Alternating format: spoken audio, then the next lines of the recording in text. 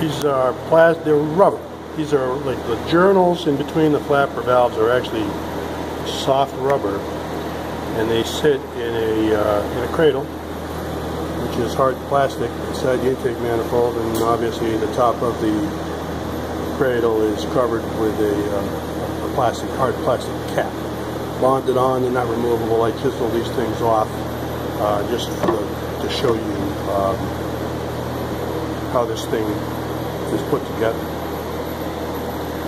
I didn't see any carbon, any appreciable amount of carbon in there that was causing the sticking of this shaft, not allowing it to turn. It also seems straight. I put the entire shaft assembly on a straight edge, and it's not warped.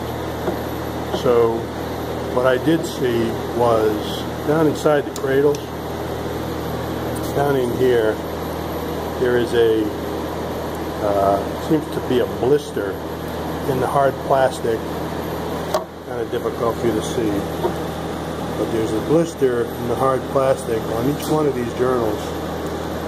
Some are worse than others. Appears to be the ones in the middle on this manifold are the worst. So I guess the blisters rubbing against the soft rubber journal would cause some resistance, and that's what I found. That's why I don't believe lubricating this thing is going to fix anything. What you need to do is, if it's out of tolerance and it's tripping a code P1004, get a new manifold. That's really all you can do. Either new or used. About $350 used and $1,700 plus new. Hope this helps you.